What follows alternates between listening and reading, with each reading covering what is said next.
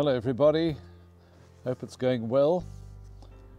One is hearing quite strongly expressed these days frustrations at the curtailment of one's liberties, as one might put it. People are frustrated that they're not able to do what they want to do, that they are confined to barracks, as it were. House arrest is one way of putting it, or someone put it like that to me. And I was reading in the book of Philippians the other day, which is often referred to as the epistle of joy. Now remember that. This is the epistle of joy. And the epistle of joy was written by a man who was in prison. A man who says, I am in chains. Do you feel like that? Not able to move around as you would like? Not able to play golf, not able to go onto the cliff path, not able to play bridge, not able to do so many of the things that go to make up our lives. It feels like I'm in prison, some people say. Well, Paul wrote Philippians when he was in prison. He's probably sitting there on the floor with heavy chains on his wrists and around his ankles. So when you think of that, maybe Paul has got something to teach us. The epistle of joy, Philippians.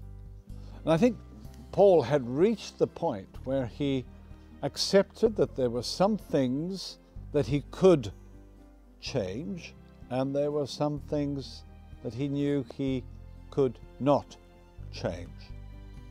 And his life was guided and rooted and anchored in a reality that he knew never changed. And he was going to draw his strength, his inspiration, his hope, both for the present and for the future, on not any philosophy, but on a person. And that person was Jesus. He says in chapter 1, for me to live is Christ, and to die, well, that's gain.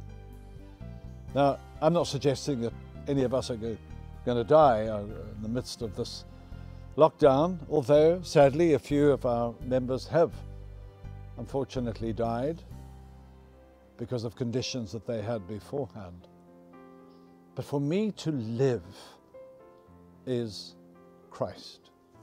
He had found a deeper reality than the circumstances in which he found himself. And as much as he longed to be out there amongst his friends, he knew he couldn't change it, at least for the time being. And he was going to draw his strength from knowing and loving and serving the Lord Jesus Christ. And you know the prayer of serenity? The prayer of serenity is a prayer that I think we should all pray in these days. God, grant me the serenity to accept the things I cannot change, courage to change the things I can, and the wisdom to know the difference.